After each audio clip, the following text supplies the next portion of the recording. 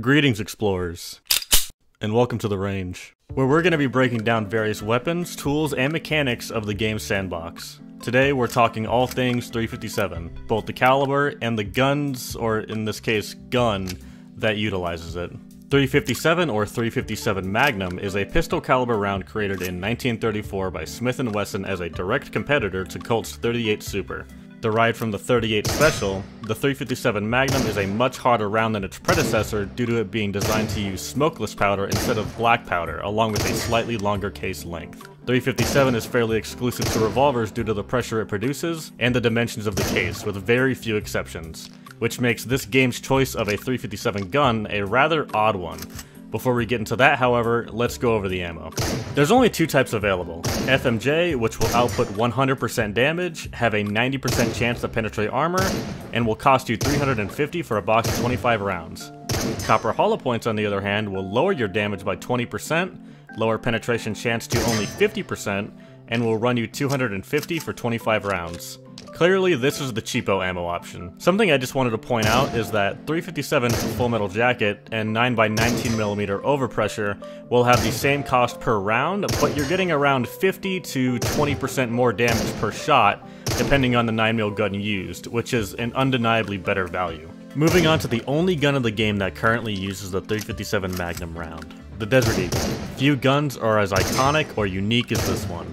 Although it's famously chambered in the 50 Action Express round, the largest to be used in a self-loading pistol, the one in-game is the 357 variant. Designed by Magnum Research in the early 80s, it has a gas-operated rotating bolt system that is incredibly unusual for a pistol to use, and actually functions more like a rifle in its design. Due to this, it can fire rounds that produce much higher pressures while still retaining the benefits of a self-loading pistol. Seriously, if you've ever taken apart an AR pattern rifle for cleaning, the bolt on this thing is going to look very familiar to you. In-game it has a weight of 1.8 kilograms, a mag size of 9, and a damage per shot of 100, the highest in the game as far as pistols go, unsurprisingly. It has a thumb safety near the rear of the slide. All pistols in the game have a fairly similar recoil behavior, with this one being the outlier. It kicks pretty hard, so it's difficult to get fast follow-up shots. From 100% to 50% durability, it'll take around 23 mags or 207 shots. While this may look bad compared to other pistols, due to the overall fewer shots you'll be taking, it pretty much evens out. The sights are a bit obstructive, and overall have a tendency to hit low from my experience. It will cost you $5,500 from the Vano shop. It comes with a B-rail and an S-rail by default, so you don't have to worry about dumping extra money into the upgrade for it.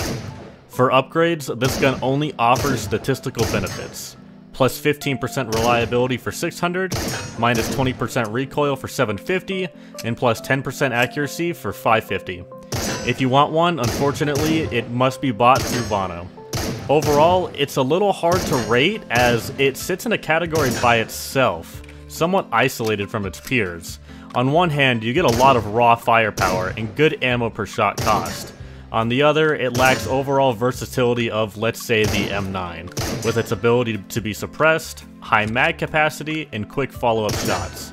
As fun as it is to use, its high cost of entry and overall comparable effectiveness to the other pistols land it with a 7 out of 10.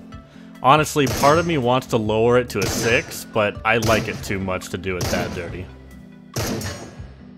And that's it. As of the current version, the Desert Eagle is the only 357 gun. I suspect we will get another one at some point.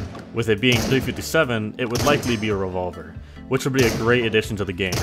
I'm not sure what revolver specifically should be added, as there aren't really any produced by Russia.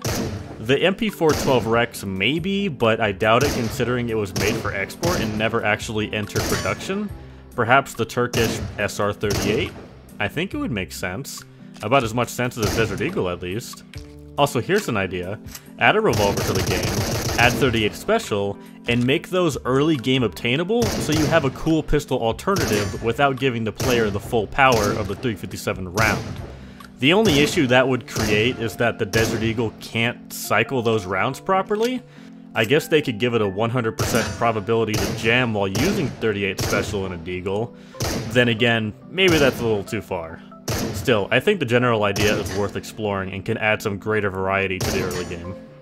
All in all, it's a good late game contender for your sidearm slot, even if it is teetering the line of impracticality. With any luck, this highly iconic round will get some love and be expanded upon in the future. Until next time, explorers.